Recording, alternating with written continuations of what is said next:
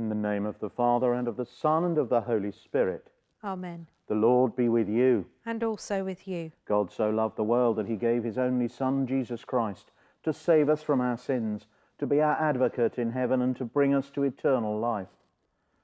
Let us therefore confess our sins in penitence and faith, firmly resolved to keep God's commandments, and to live in love and peace with all.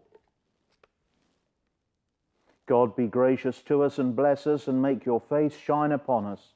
Lord, have mercy. Lord, have mercy. May your ways be known on the earth, your saving power among the nations. Christ, have mercy. Christ, have mercy. You, Lord, have made known your salvation and reveal your justice in the sight of the nations. Lord, have mercy. Lord, have mercy. Almighty God, who forgives all who truly repent, have mercy upon you, pardon and deliver you from all your sins, confirm and strengthen you in all goodness, and keep you in life eternal. Through Jesus Christ our Lord. Amen. Glory to God in the highest, and peace to his people on earth.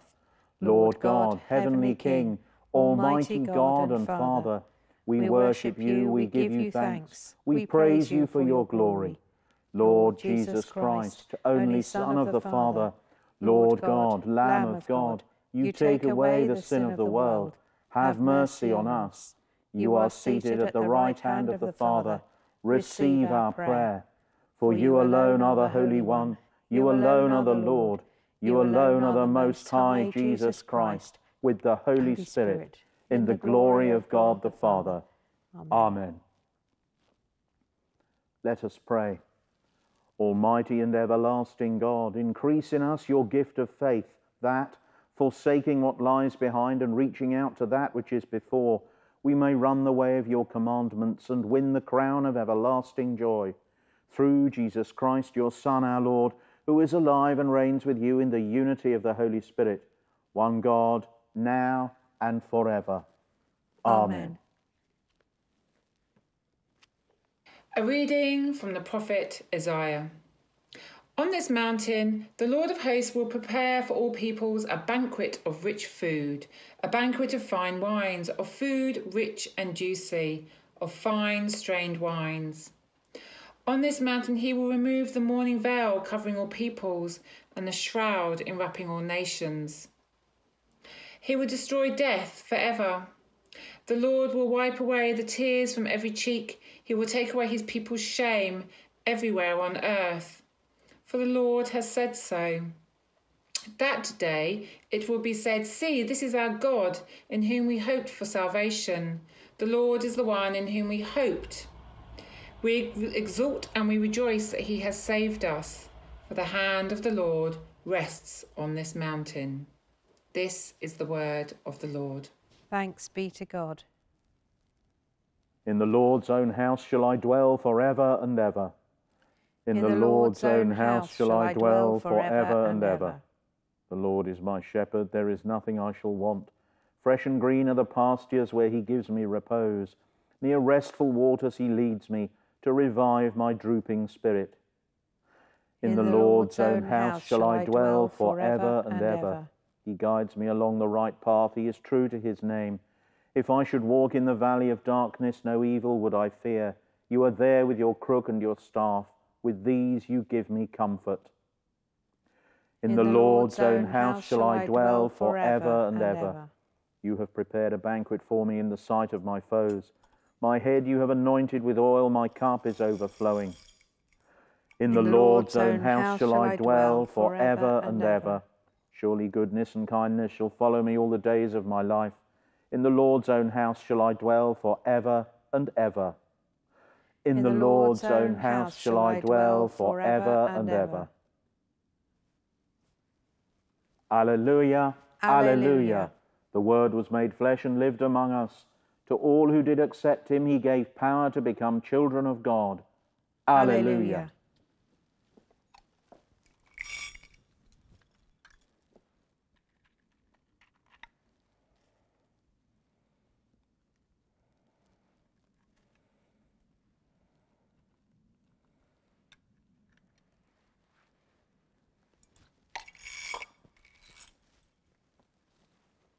The Lord be with you. And also with you. Hear the gospel of our Lord Jesus Christ according to Matthew. Glory to you, O Lord.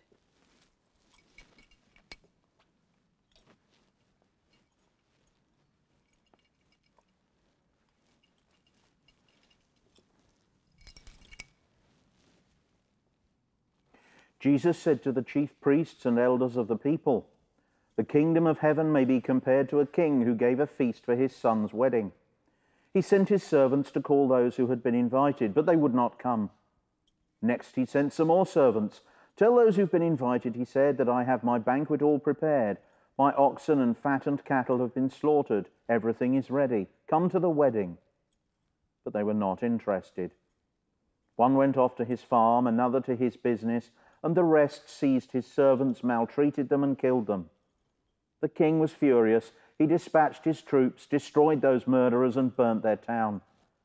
Then he said to his servants, 'The wedding is ready, but as those who were invited proved to be unworthy, go to the crossroads in the town and invite everyone you can find to the wedding.'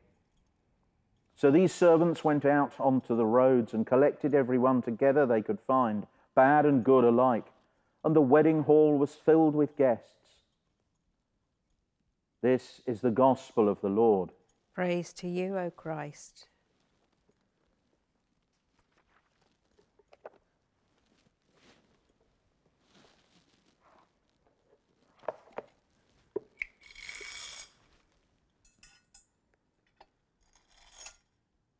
In first century Palestine, weddings were a matter for the whole community.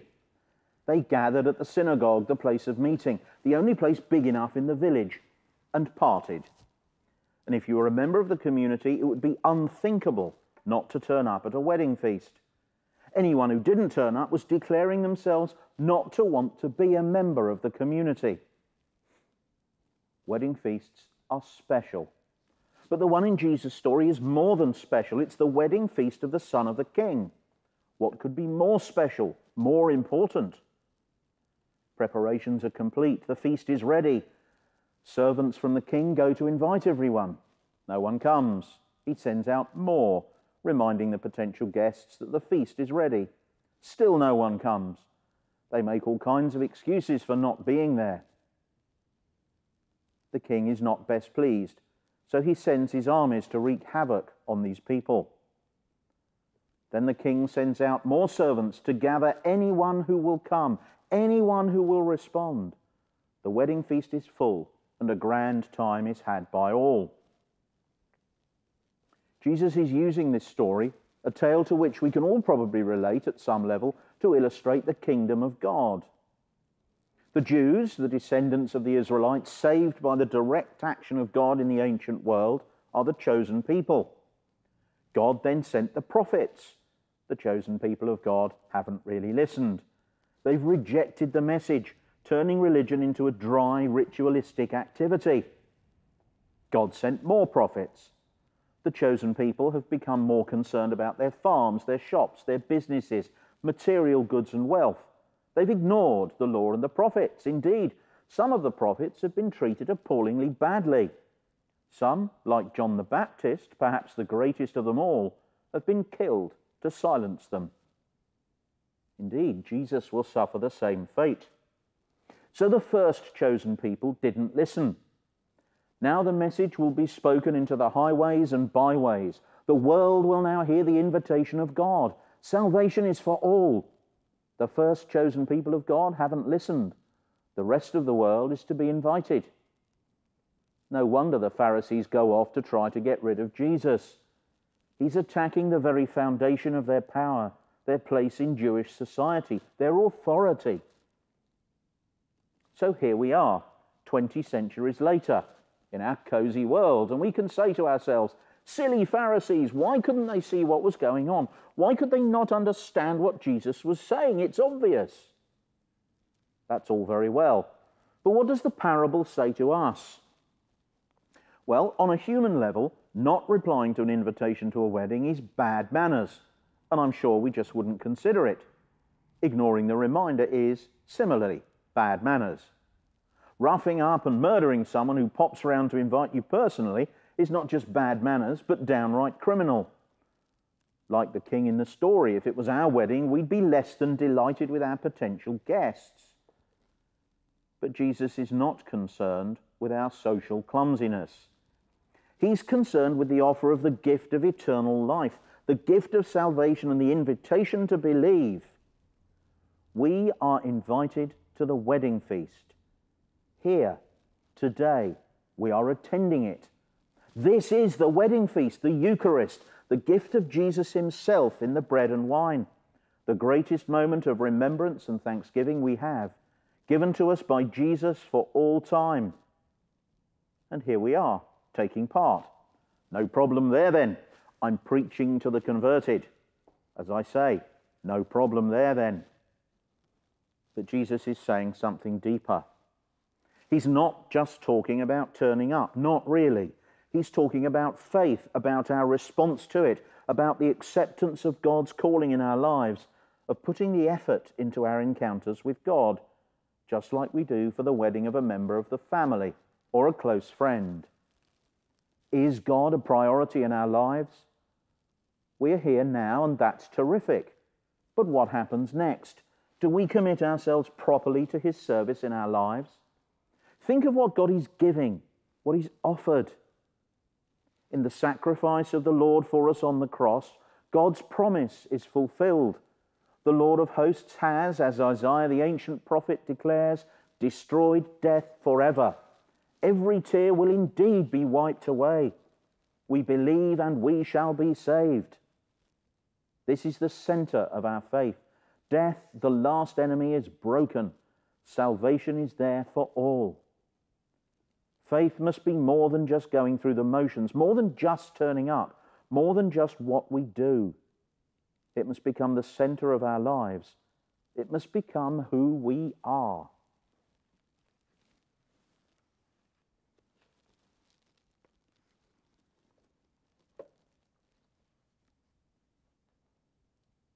As people of faith, we now declare our faith in the words of the Creed. We believe in one God, the Father, the Almighty, maker of heaven and earth, of all that is seen and unseen. We believe in one Lord Jesus Christ, the only Son of God, eternally begotten of the Father, God from God, light from light, true God from true God, begotten, not made, of one being with the Father. Through him all things were made. For us and for our salvation, he came down from heaven, was incarnate from the Holy Spirit and the Virgin Mary, and was made man. For our sake he was crucified under Pontius Pilate. He suffered death and was buried. On the third day he rose again in accordance with the Scriptures. He ascended into heaven and is seated at the right hand of the Father. He will come again in glory to judge the living and the dead, and his kingdom will have no end. We believe in the Holy Spirit, the Lord, the giver of life, who proceeds from the Father and the Son, who with the Father and the Son is worshipped and glorified, who has spoken through the prophets. We believe in one holy Catholic and Apostolic Church. We acknowledge one baptism for the forgiveness of sins. We look for the resurrection of the dead and the life of the world to come. Amen. In the power of the Spirit and in union with Christ, let us pray to God our Father. Almighty God, we pray for your church, for bishops, priests, church wardens and PCCs, that the decisions they make will be for the common good. We pray for our own APCM, which is going to take place this morning. We give thanks for all the members of this congregation who serve on the PCC and for those members of our community who do so much behind the scenes. Lord, in your mercy, hear our prayer. We pray for our government, that they will make wise choices in their efforts to control coronavirus whilst attempting to maintain economic stability. We pray for the people of this country, that they will cooperate and obey the measures brought in for the common good to help control the virus. Let us pray for refugees who continue to flee from crisis throughout the world, for those who have willingly invested their time and energy in serving the most vulnerable. Let us give thanks for the aid workers throughout the rest of the world working in places and situations that are no longer newsworthy because of the pandemic. Give them the encouragement to continue their invaluable contribution of love and care for those people rebuilding their lives after man-made or natural disasters. Lord, in your mercy, Hear our prayer. Let us pray for all those finding their life painful, lonely or uncertain, especially those who are ill or vulnerable and those living in constant pain. May they know your peace and your presence. Help them to sense your comfort in times of need and bless their families and carers for the support that they give. Lord, in your mercy, Hear our prayer. Merciful Father, when death separates us from those we love and we find it hard to live without them, help us to remember that death has no power at all over the peace you give, and the love we shared with those we've lost goes beyond the grave. Lord, in your mercy, Hear our prayer. Let us give thanks for our spiritual home, St Anselm's, for Father David, Alison, James, and all those who make worshipping here possible, for the sense of belonging and community it gives us. Pray that our young people are able to continue their studies despite the ongoing challenges facing schools and colleges, and may their hard work be rewarded. Lord, in your mercy, Hear our prayer. Almighty God, by your Holy Spirit, you have made us one with your saints in heaven and on earth. Grant that in our earthly pilgrimage we may ever be supported by this fellowship of love and prayer, and know ourselves surrounded by their witness to your power and mercy. Merciful Father, accept these prayers for the sake of your Son, our Saviour, Jesus Christ. Amen. Our Saviour Christ came to speak peace to those who were far off and to those who were near. The peace of the Lord be always with you. And also with you. Peace be with you.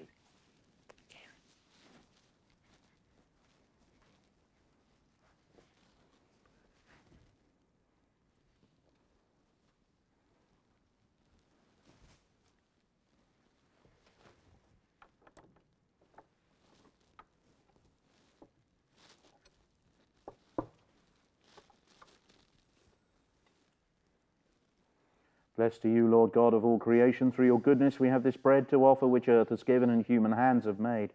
It'll become for us the bread of life. Blessed be God forever.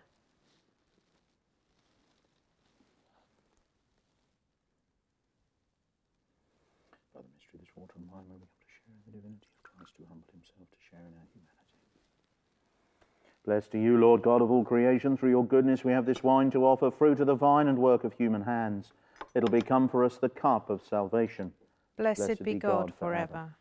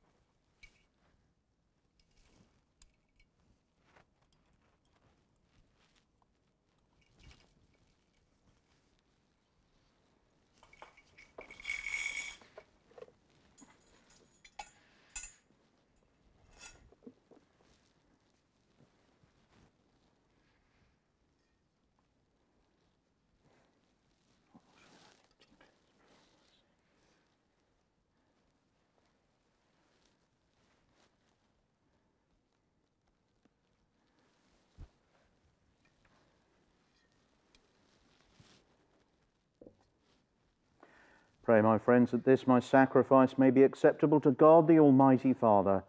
May the Lord accept the sacrifice at your hands, for the praise and glory of his name, for our good and the good of all his church. Lord God, may the gifts we offer bring us your love and forgiveness, and give us freedom to serve you with our lives. We make this prayer in the name of Jesus Christ, our Lord. Amen. The Lord be with you.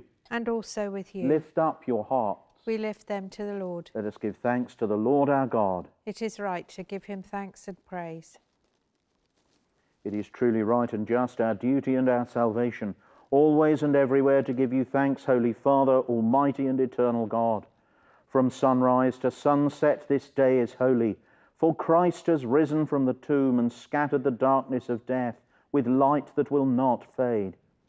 This day the risen Lord walks with your gathered people, unfolds for us your word, and makes himself known in the breaking of the bread. And though the night will overtake this day, you summon us to live in endless light, the never-ceasing Sabbath of the Lord. And so, with choirs of angels and with all the heavenly host, we proclaim your glory and join their unending song of praise. Holy, holy, holy Lord, God of power and might, heaven and earth are full of your glory. Hosanna in the highest. Blessed is he who comes in the name of the Lord. Hosanna in the highest. Lord, you are holy indeed, the source of all holiness. Grant that by the power of your Holy Spirit and according to your holy will, these gifts of bread and wine may be to us the body and blood of our Lord Jesus Christ, who in the same night that he was betrayed, took bread and gave you thanks. He broke it and gave it to his disciples, saying, "Take, eat. This is my body which is given for you. Do this in remembrance of me."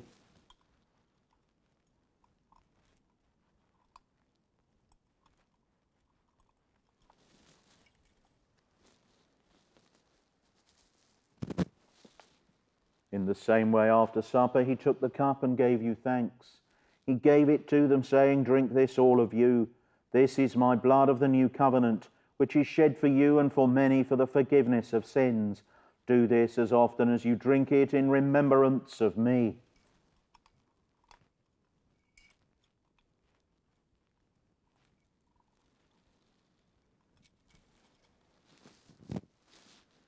Great is the mystery of faith. Christ has died. Christ is risen. Christ will come again. And so, Father, calling to mind his death on the cross, his perfect sacrifice made once for the sins of the whole world, rejoicing in his mighty resurrection and glorious ascension, and looking for his coming in glory, we celebrate this memorial of our redemption. As we offer you this, our sacrifice of praise and thanksgiving, we bring before you this bread and this cup, and we thank you for counting us worthy to stand in your presence and serve you. Send the Holy Spirit on your people, and gather into one in your kingdom all who share this one bread and one cup, so that we, in the company of Mary, the Virgin Mother of God, the apostles, the martyrs, Anselm, and all the saints, may praise and glorify you forever, through Jesus Christ our Lord, by whom and with whom and in whom, in the unity of the Holy Spirit, all honour and glory be yours, Almighty Father, forever and ever. Amen.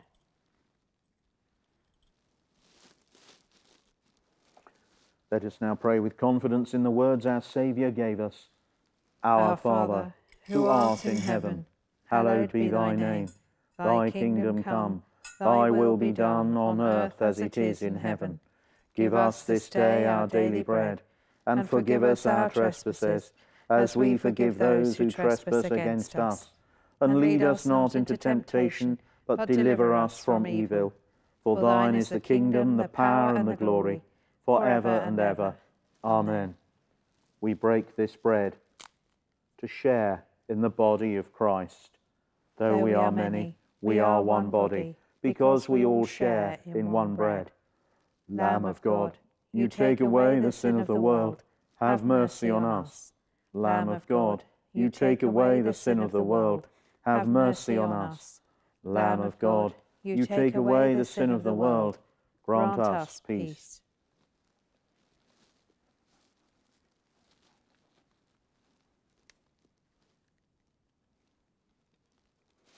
Behold, this is Jesus, the Lamb of God, who takes away the sin of the world. Blessed are those who are called to his supper. Lord, I am not worthy to receive you, but only say the word, and I shall be healed.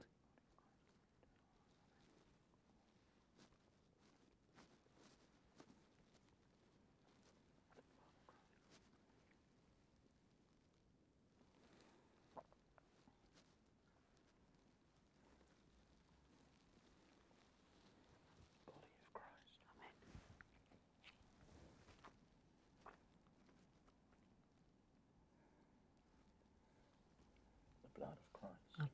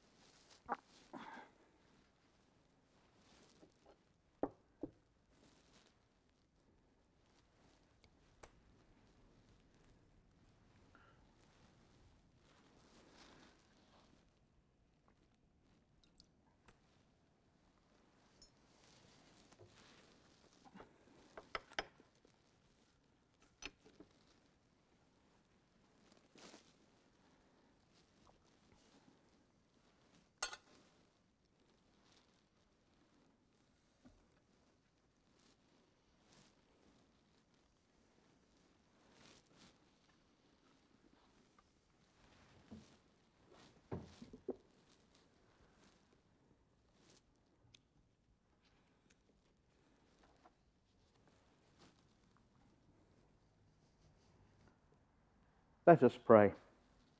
We praise and thank you, O Christ, for this sacred feast. For here we receive you, here the memory of your passion is renewed, here our minds are filled with grace, and here a pledge of future glory is given, when we shall feast at that table where you reign with all your saints for ever and ever. Amen. Almighty God, we thank you for feeding us with the body and blood of your Son, Jesus Christ.